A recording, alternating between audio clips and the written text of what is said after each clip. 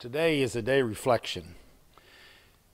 In this window God has given to us in 2020, since March or January, this virus, the deaths of thousands of people, the sickness of multiple thousands of people, families divided, families hurt, individuals hurt, the suicide rate is higher, counseling rate is higher, depression, drugs that people are taking to help them deal with things before they didn't need to take.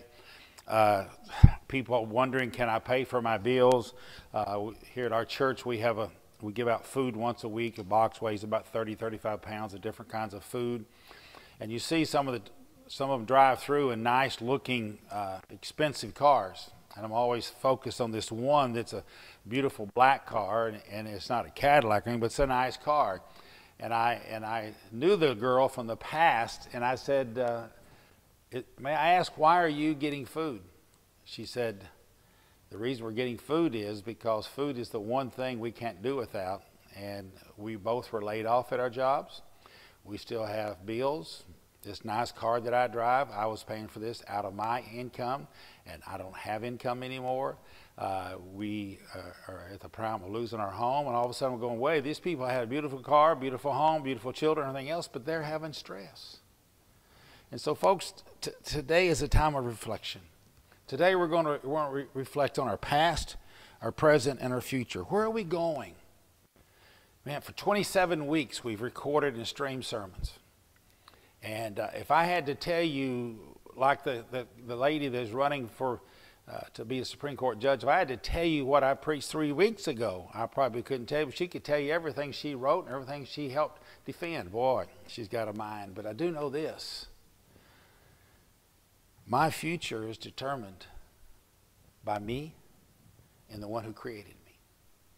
And so the sermon today is basically truths that can quiet my heart. No matter what's going on around us, you and I can have a quiet heart. And that quiet heart is going to help us as Christians to be stronger, to be healthier, to be able to handle things differently, but it's also going to help other people. Occasionally I'll have someone said, you seem to be handling things all right. How are you doing? You seem to be doing okay, because you know your average person's mindset of a minister is that he lives from one meal to another, and he eats chicken every Sunday and everything like that. And we need to understand the Bible says a minister's worth is higher. So no, I don't live because from chicken to chicken. We are wise. We're not wealthy, but we are wise. We learn to save. So you and I need today to look at this. God's truth is this. It quiets my heart. In John chapter 14, beginning in verse 1, this is Jesus speaking here. He says, do not let your hearts be half-minded. No, don't let your hearts be troubled. The trouble doesn't start up here. The trouble starts here. He says, trust in God. Trust also in me. In my Father's house are many rooms. If it were not so, I would have told you. I am going there. T-H-E-R-E, there. He's going there to prepare a place for you. And if I go and prepare a place for you, I will come back and take you to be with me, that you also may be where I am going. You know the way to the place where I'm going. Why? Because he's been reminded that he's going to be leaving. He's been reminded he's going to die. He's reminding his followers. But you know, for some reason, we forget. Even though we've heard it multiple times, we forget because we didn't want to see Jesus die. We didn't want to lose him. And we wanted him to establish the kingdom here on earth because he said, I'm going to prepare a place for you. For some reason, they thought he was going to die. He's going to come back and here for a place. That place is called heaven, folks. And Thomas said to him, we call him old doubting Thomas, Lord, we don't know where you're going. So how can we, W-E, know the way? How can I know the way? Well, if you listened, you'd know the way. If you read the Bible and remembered, you would know the way. See, there's two kinds of Bible readers. There's those who just read for their own conscience. There's those who read and it changes their life. There's those who read and they have to read often because they forget. And you and I need to understand, please don't forget the way. So Thomas, you know the way. And then Jesus says to Thomas, I am the way and I am the truth. Big statements here. And I am the life. So you're looking at way, truth, life. Then he says this, no one, that includes you, that includes me, that includes the president, that includes the princesses, that includes kings. No one, that's interesting, can go there except through me, because Jesus is the way, the truth, and the life. He says, if you really knew me, you would know my Father as well. From now on, you do not know him, and you have seen him. So you and I need to understand. Don't let our hearts be troubled.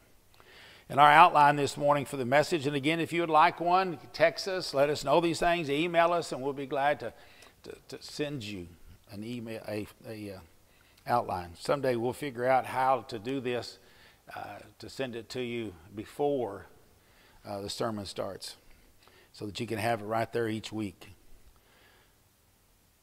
So we have good news, we have bad news. As I look out this window that God has put before me at this time in my journey towards heaven, this window that it's infected, it provides a way for me to see what's out there. And sometimes I need to be able to look to the side. I need to look to the up and down, but most of all, what's in front of me. You know, folks, nothing's really changed. We have how we handle the things that God's doing. And that's what I've tried to do for 26, 27 weeks. How am I handling the things that God has allowed me to go through? Do you hear that? Allowing me to go through. For Christians, our pilgrimage is filled with dreams, frightening experiences, and disappointing realities. In spite of our hopes, it is. Our pilgrimage from birth till death to heaven is filled with dreams, frightening experiences, disappointing realities, in spite of our hopes. The longer we travel on our pilgrimage from birth till eternity, the more we realize that this is not my home, heaven is. So to quiet our hearts, we must, number one, believe in God. It says that in verse 1. Believe in God. And it's very simple. Do not let your hearts be troubled. Trust in God. Trust also in me, in my Father's house. So he says, basically, trust, believe in me. Now, how am I supposed to believe to him? Well, he has given me a personal faith to be able to have a personal God that brings me personal strength. Let me say that again. I have a personal faith in a personal God that brings me personal strength. He's the only one who can deliver troubled hearts. As I look outside this window of my life, he is the only one who can take me and help me be what he wants me to be. But I've got to do my part with those troubled hearts. Nobody can take it except me. So he's the only one who can deliver troubled hearts. Thoughts that trouble the heart. Ready for this? 3 thoughts that trouble the hearts. Number 1, thoughts regarding death. The older we get, it's there. Troubled times, it's there. This virus, it's there. And you and I need to understand, there's thoughts that trouble our hearts. And number 1 is regarding death. Number 2 is thoughts regarding trials that we're going through. If you're having to do without, you could say that's a trial. We're getting ready to have an election here in a couple of weeks. And you know what? We're going through trials. We're either sick and tired of being sick and tired, or we're ready for this to get over with, or we're upset at everybody. And you know, there's trials. Someone recently said, preacher, you know what's wrong with our government and what's wrong with our politics? It's the church. Well, threw cold water in my face. Because he was wanting to compare our congregation, your congregation, to the congregations he's either been in or the congregations he's watching on TV that are preaching about it. But you know what, folks? If I have to tell you that you're either this or that or this party, and this is what you ought to do, well, you might as well do away with your wisdom and your abilities. You're supposed to listen to me, but why not listen to me talk like we're talking and then weigh that against what party I vote for?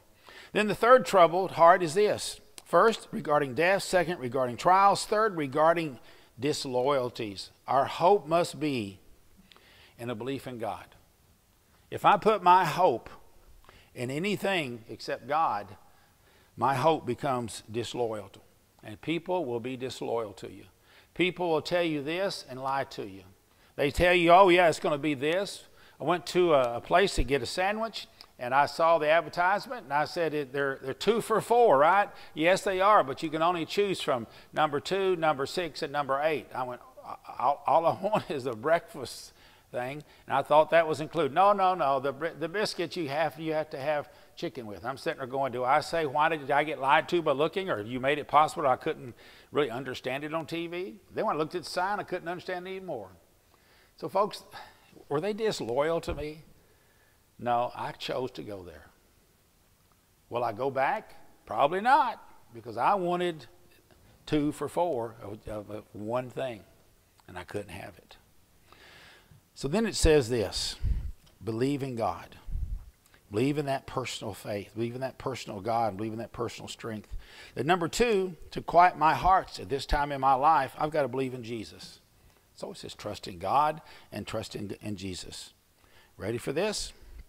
It is not enough to simply believe in God. It is not simply enough just to believe in God. You telling me believing in God is not enough? Listen. What am I going to believe about God? Well, number 1, through verse 1, it says believe in Jesus is the one sent from God. Are you believing that Jesus Christ came and died just for you, just for me? He didn't come to set up a kingdom. He didn't come to open a savings account. He came to die for you and me and our sins.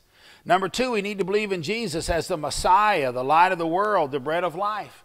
He says that in the scriptures. He's come for these. So it's not enough to simply believe in God. We must believe in the Savior that He sent to die for us. That He is the Messiah. He's the light of the world. He's the bread of life.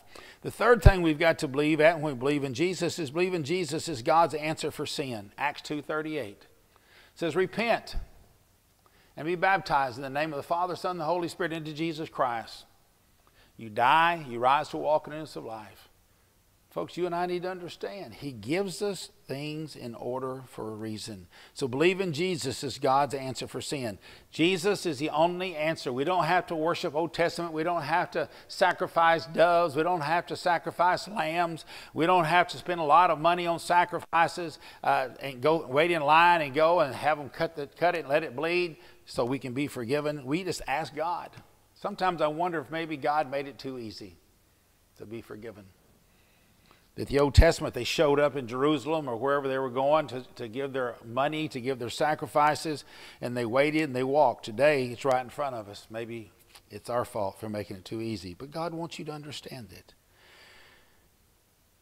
So believe in Jesus as God's answer for sin. Number 4, believe in Jesus as the one who gives us victory over death. 1 Thessalonians 4, verses 13 through 18. Those verses basically say this: death is passing from one room to the glory room.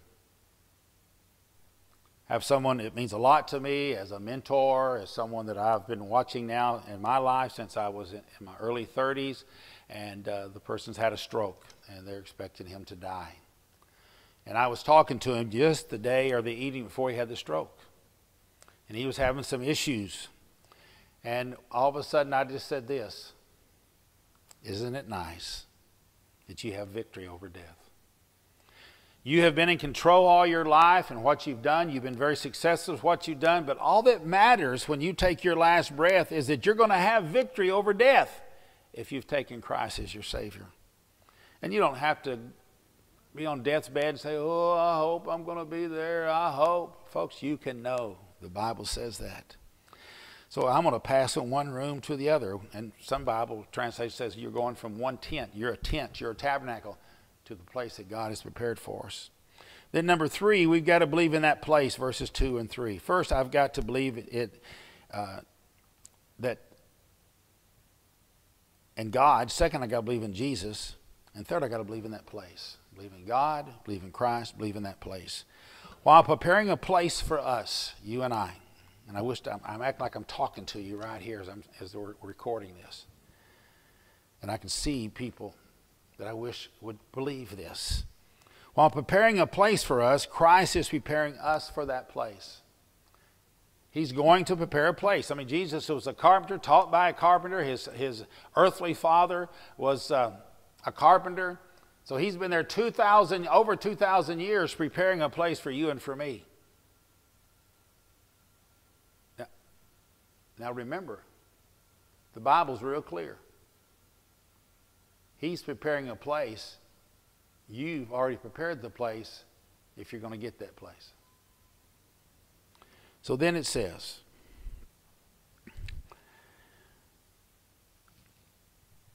we are being prepared in the presence of God today for the presence for eternity in heaven for eternity.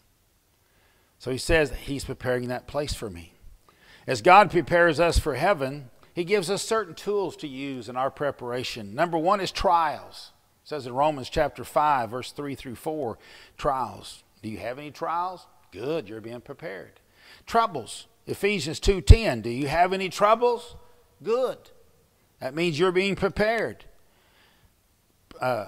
He's preparing me and using me through pressure. So trials, trouble, and pressures. Philippians 2:13 and James 1:2 through 4 tells us, do you have any of those?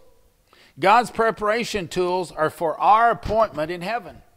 If we are not being prepared, heaven's not going to be a place that I thought it was going to be. And you and I need to understand that's a special place. So in closing, he says, believe in God, believe in me, and believe in that place we called heaven. Revelation chapter 21 and 22 gives the most detailed description of heaven in the Bible. It says three things in chapter 1 and chapter 21 and 22 of Revelation. There'll be streets of gold. There'll be gates of pearl. There'll be walls of jasper. Heaven is going to be, ready for this? Heaven's going to be an awesome place. Because we've never seen or behold anything like he's preparing for those of us. Remember, we're a child of a king. We're adopted because the blood of Christ was shed so that we're part of that family. And we will inherit the things that he's preparing for those that he loves.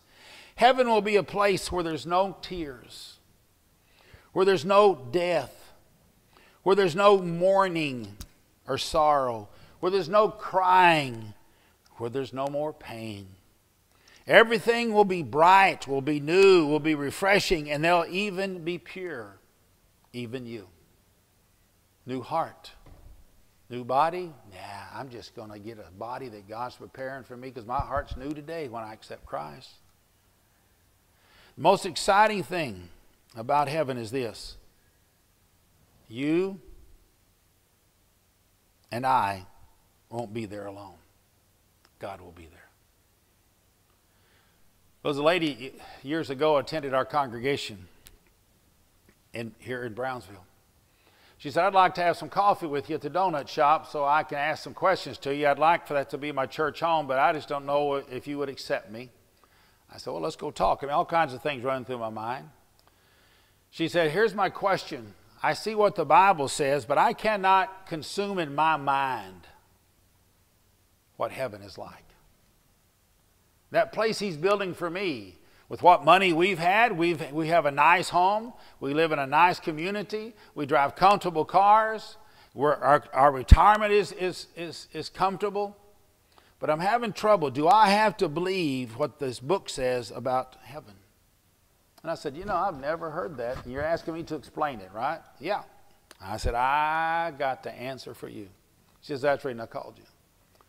I said, I've got this much education. I've got this much experience. I've taught on heaven. I've preached on heaven. I've read books on heaven. I've listened to other people talk about heaven. Do I have the answer for you? Ready for this? I don't really know. All of those things that I've accumulated in my physical look nice. I'm looking forward to seeing it. Maybe there's been pictures of maybe what some of this might be. But folks, we will not know until we go to heaven and we, in all his glory, see those things the way he wants us to see them in our new body.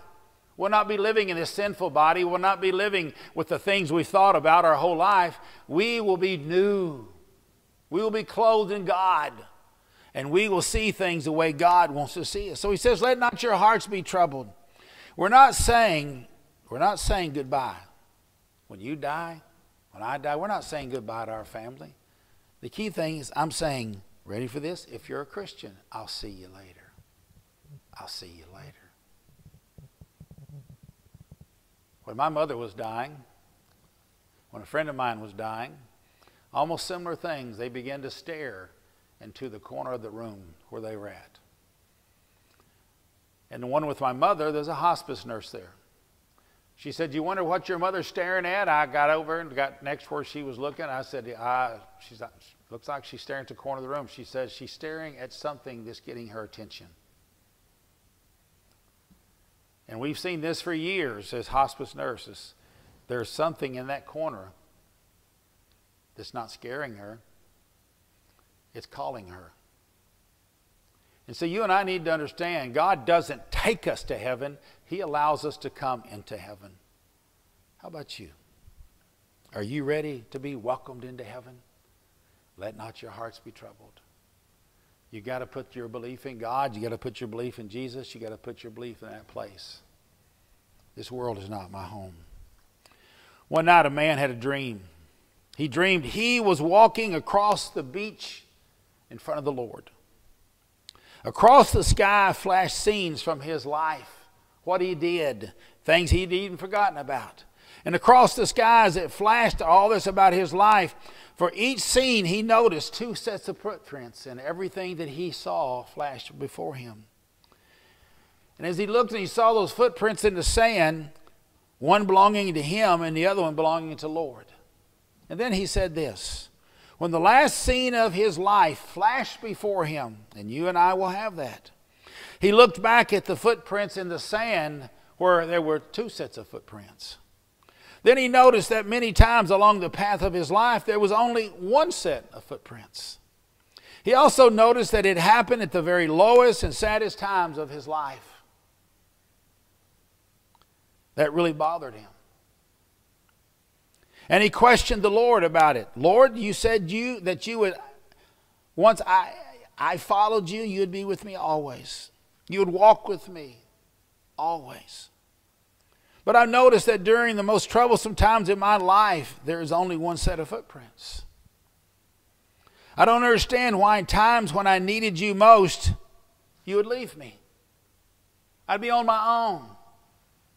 And the Lord said this, my precious, precious child. Well, that's personal. I love you and would never leave you.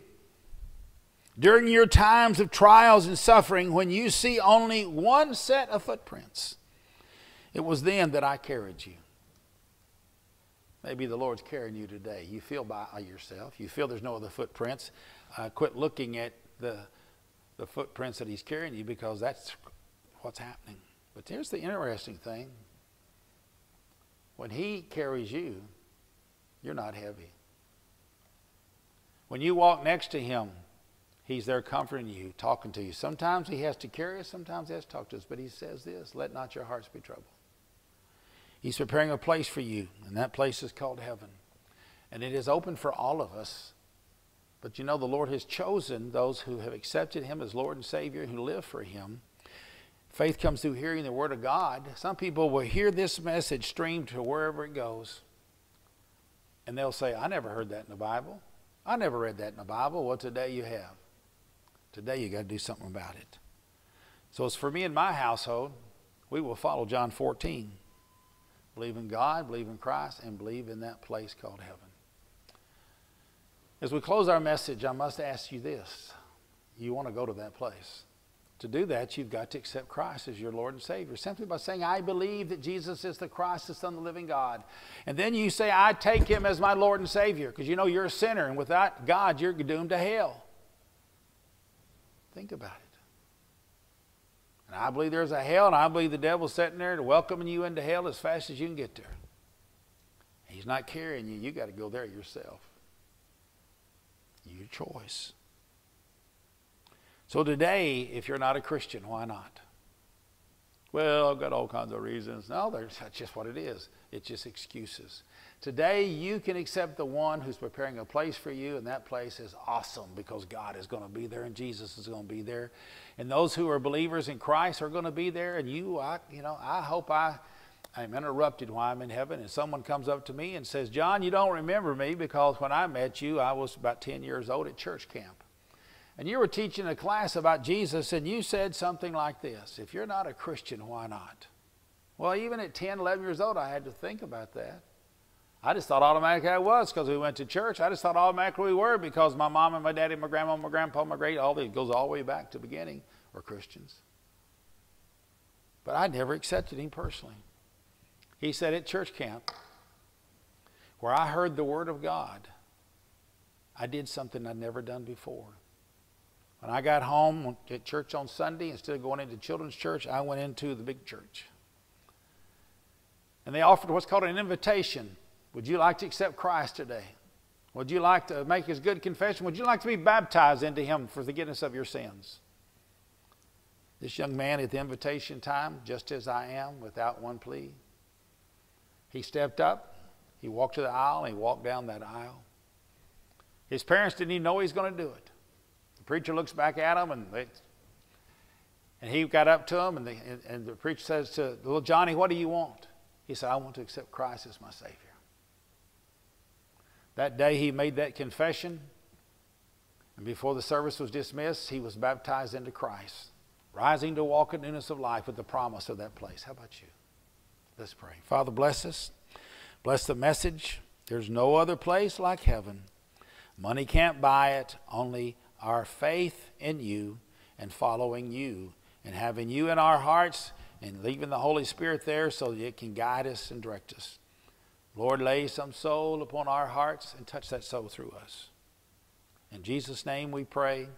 We pray in the name of Jesus, the one that's the name above all names. And only through Jesus can we be saved. In Jesus' name we pray. Amen.